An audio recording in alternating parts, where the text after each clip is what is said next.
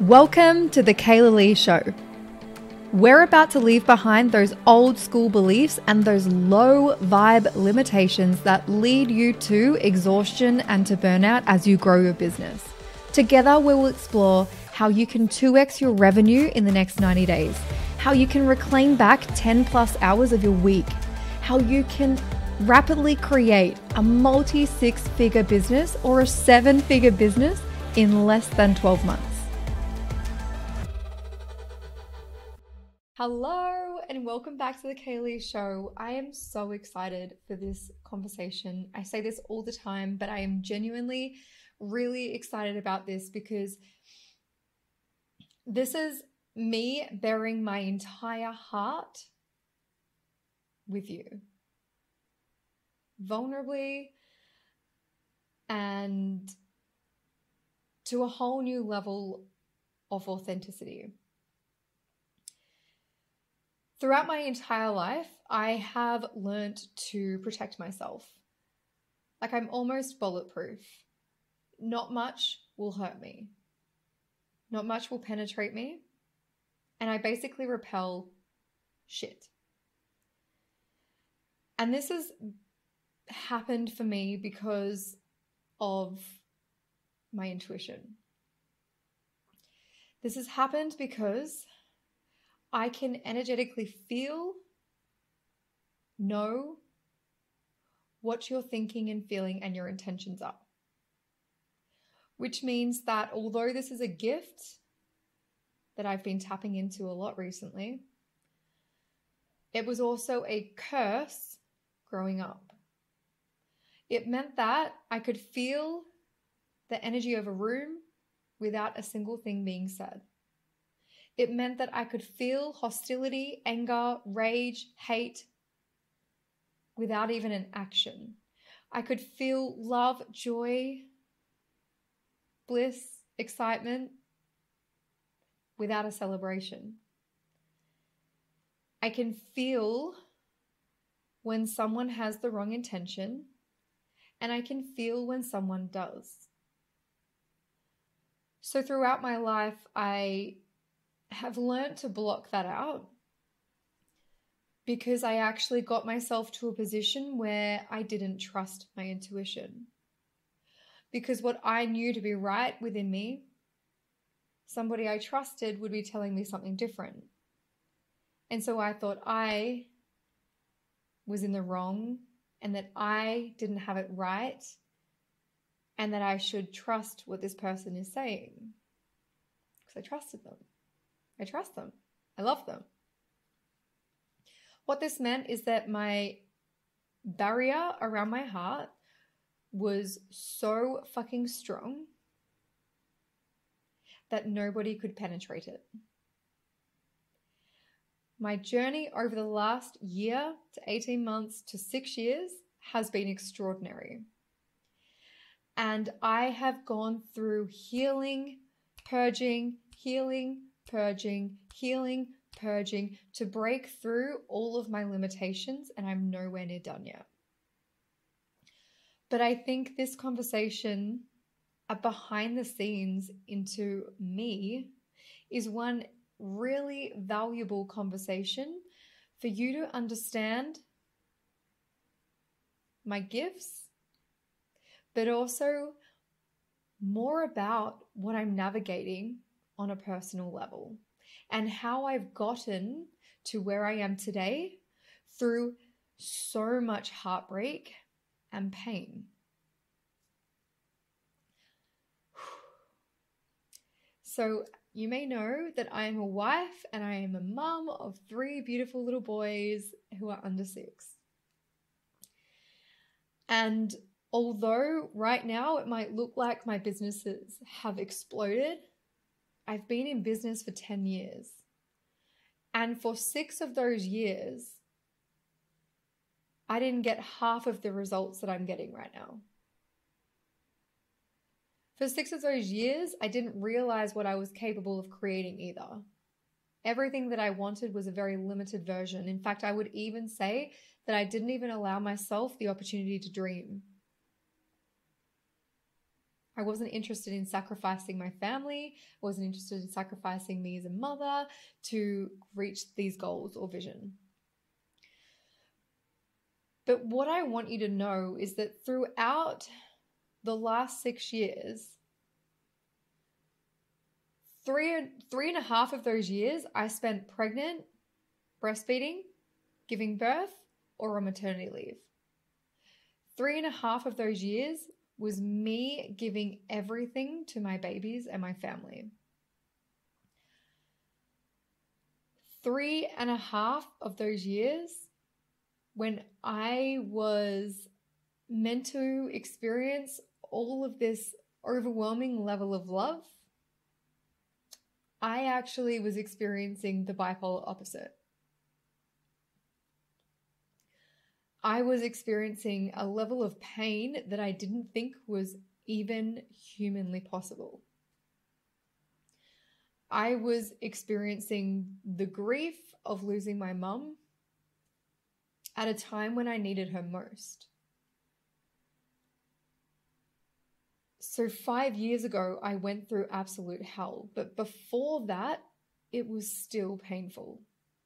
My entrance into motherhood was really fucking hard. Not just postnatal depression hard. Not that I'm discounting any of that. But at a time when I was meant to be experiencing this overwhelming level of love for my babies, and I did, I was also trying to navigate an overwhelming level of grief from losing my mum. And who is the one person that you need more in the world when you're learning to become a mum and navigating motherhood? You need your mum.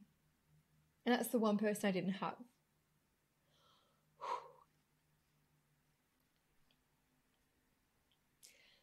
So in the first year of Elliot, my eldest boy, in the first year of his life, we didn't go to playgroup. We didn't go to any mother's group. We didn't have the typical entrance into motherhood. That was really fucking hard. And I just stopped my business.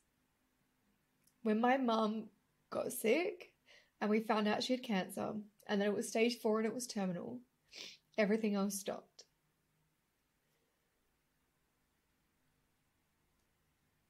My mum was... The one thing that she wanted more in this life was to be a nana. And she was the most incredible nana. She was the one that would be there in a heartbeat, be there for anything that you needed. She'd be the home that you could land at when you couldn't be bothered cooking dinner, the home that you could send your child to when you just had enough and you had nothing more to give. And she didn't get to experience that. Her greatest joy was her grandchildren. Don't get me wrong, she loved us all too.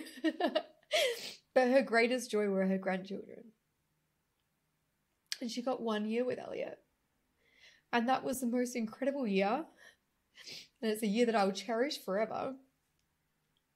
And I regret nothing because we spent every single moment with her.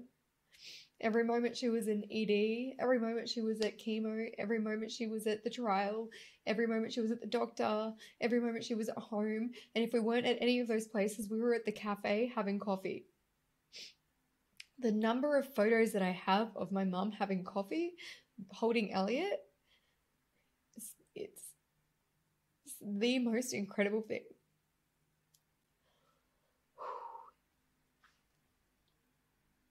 But then I found out I was pregnant with Theo. And I remember this one moment when my mum said, "You know why he's coming so soon, don't you?" And I was like, just didn't want to acknowledge it. He was coming so soon because mum had so little time and she just wanted to meet him. And if in so many ways he was her finishing line. So she defied the doctors, she defied all science, and she made it to meet him. But she passed 5 weeks later. So this meant that whilst I was navigating a 1-year-old and a newborn, a 5-week-old, I was laying in bed and I was asleep, so tired.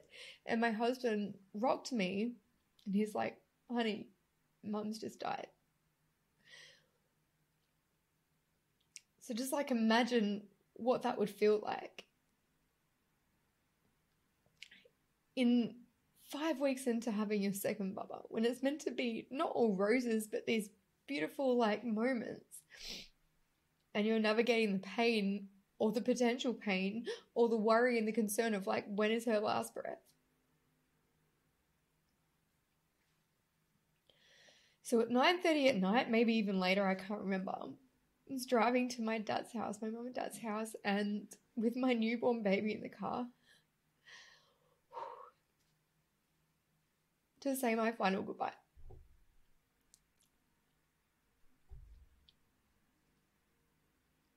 That's not how I visioned my entrance into motherhood.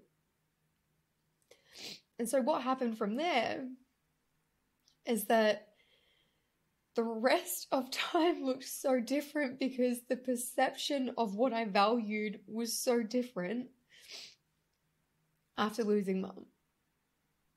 Everything changed.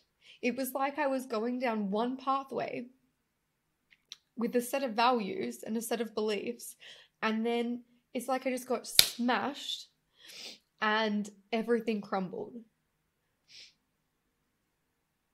And I had to install new values, new beliefs. I had to take a new pathway because the vision that I had, that I desired, that I wanted for my mum, for her to have this experience of seeing her grandbabies every day, for me to have the experience of having my mum there every day, just it wasn't available for me.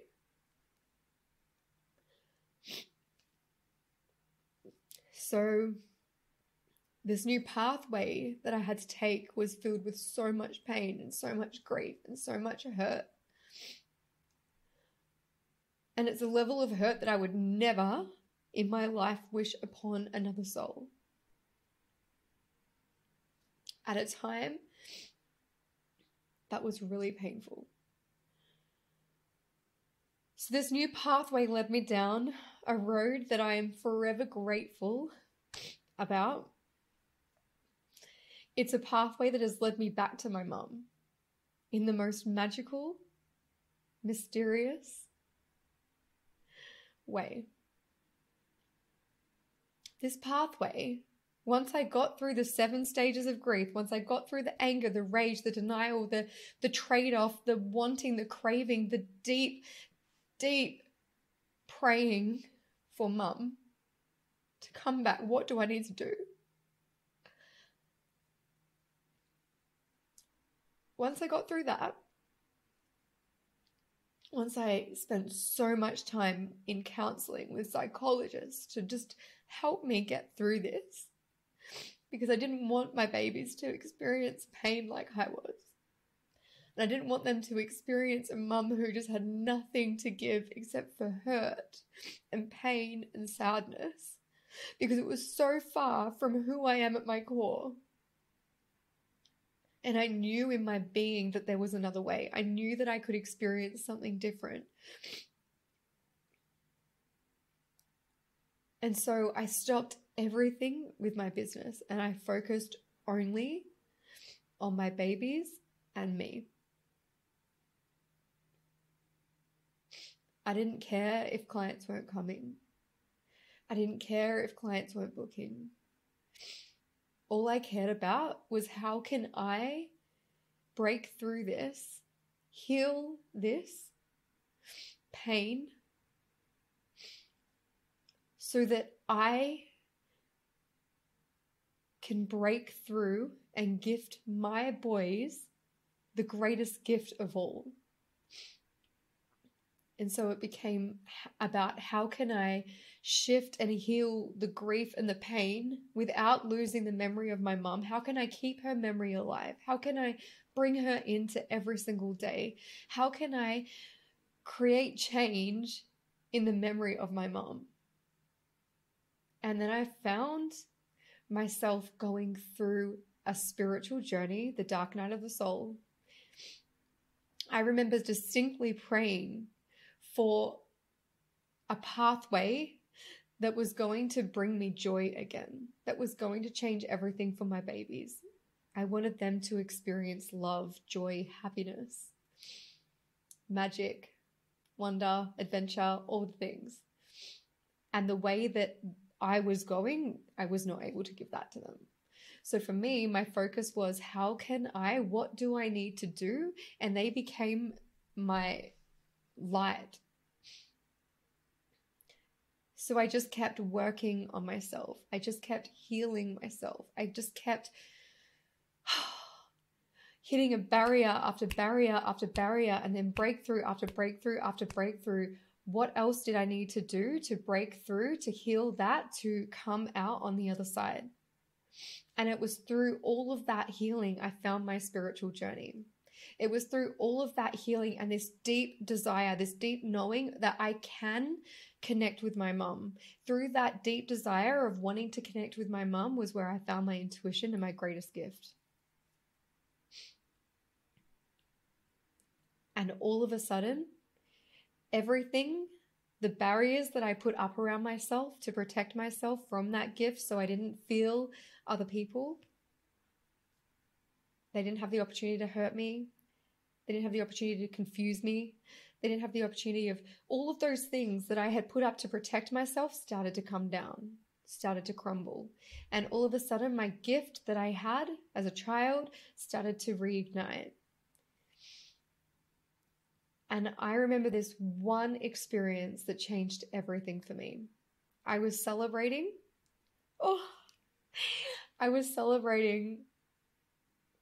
the 13 clients that came into expansion when I first launched it. 13 women came into expansion. And I had this moment of just pure ecstasy and bliss. I can't even explain. All I know is that it is the most incredible feeling that I've ever had. And I stood there in my office with this feeling. And I was like, I literally spun around like in circles, just celebrating what had happened, like celebrating how much I had achieved, not just from success, but from the inner healing and growth, like the feeling of where I was 4 years ago before that, and to where I was now, and the feeling that I had with just 6 years ago. I never thought this was ever possible, and I was experiencing it. 6 years ago, I never thought that I would find happiness, and yet I was here experiencing it. 6 years ago, I never thought that I would find a moment in time where I would be the mum that I wanted to be, without the pain, the hurt, the grief holding me down in a depressive, sad, low energy state, who I knew was so far from my core.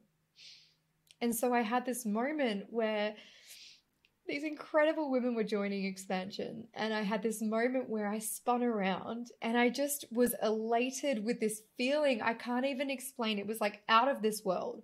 And as I was spinning around, I looked ahead of me and I could see these 2 pillars of light. I was a pillar of light, and there was 2 pillars of light in front of me. It was like a triangle. And I knew in my core that these were pillars of light, the energy source of my mum and my nana. And they were there celebrating with me.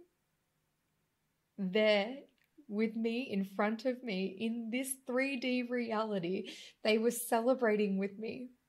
But more than that, it was this feeling that they've been there the whole time. So I got a flood of all of these moments that had happened over the last 6 years, of every single moment that mum was there. Like, she literally was showing me every single thing. It was like, it was the most surreal thing. I can't even explain it. Like, I feel like I'm trying, but it was like flashbacks of all these memories where she was showing me that she's been there the whole time. The whole time.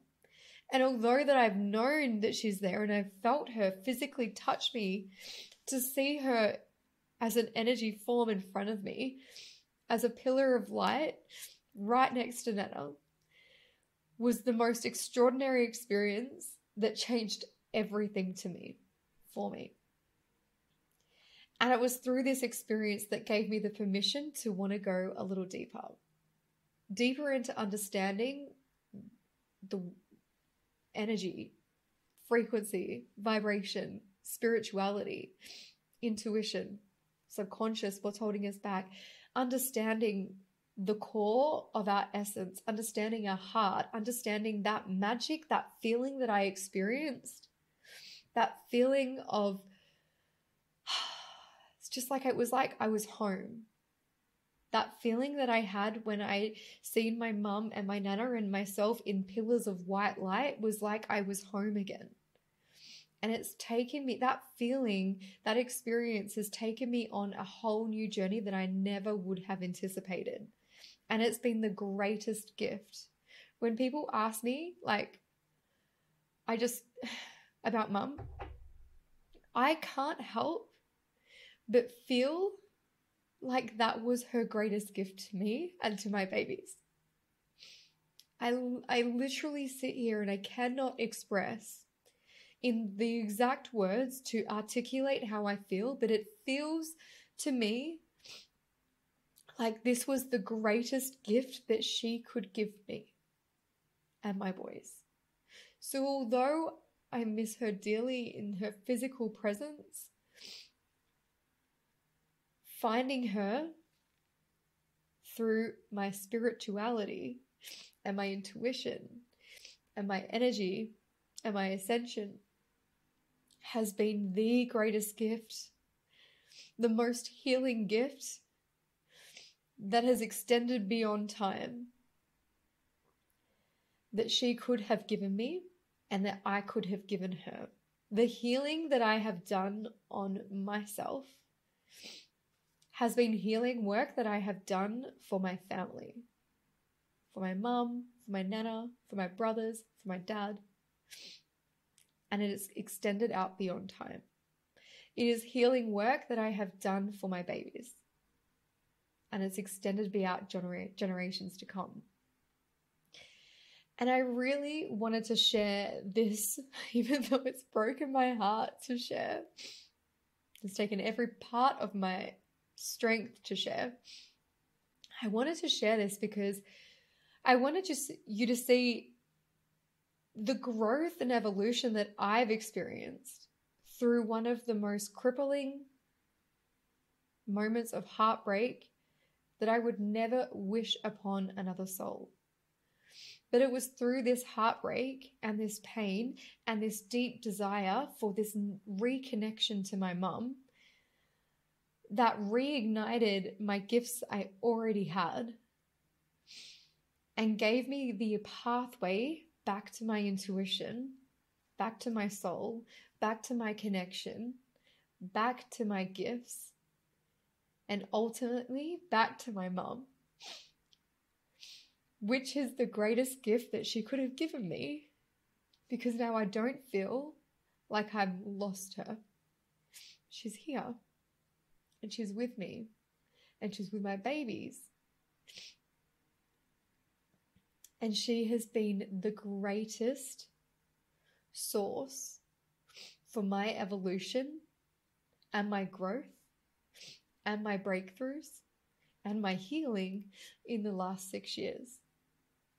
I would even say that had I not lost my mum, I would not be where I am today. Here, where I am today. I feel like some Kiwi came out in me there. I hope that you've loved this. I hope that this really helps you to see the depths of my heart and why everything in my world has meaning. Why the conversations I have with my clients have meaning. Why the conversations with my bridal team have meaning. Why the relationships in my communities have meaning, have depth. Why the relationships with my boys and my friends and my family have so much more depth and meaning. I've never been one to talk about the weather. I couldn't be any less interested in the weather. There's a reason why my clients sit in my chair and they feel instantly welcomed, warmth, love. It's who I am. And this has been most ignited since losing my mum, since taking this journey, since healing the pain, since healing all of that hurt that was shadowing my greatest gifts. And this has been ultimately the reason why I've been able to build and create the most extraordinary relationships with my boys, with my clients. Is because in my world, everyone is valued. In my world, the relationship has meaning. In my world, it's not surface level. In my world, there's a depth, there's a connection, and it extends beyond this realm. It's a soul connection. And this is where my magic lies, is in my intuition. And the only reason that exists is through my journey of the last 6 years. I hope you've loved this. Let me know, send me a DM in Instagram. What comes up for you? This is new, this is different. I can't say I've ever put my heart out so vulnerably like this before.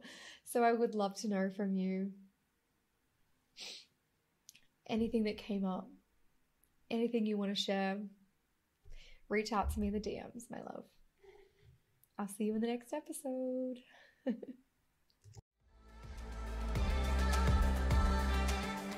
Thank you for joining me today, gorgeous. If you're loving this episode, it would mean the absolute world to me if you could take a screenshot, share and tag me in all of your socials. I love seeing this podcast reach as many ears because I want to help so many women access more time, more revenue, more growth in their business without sacrifice.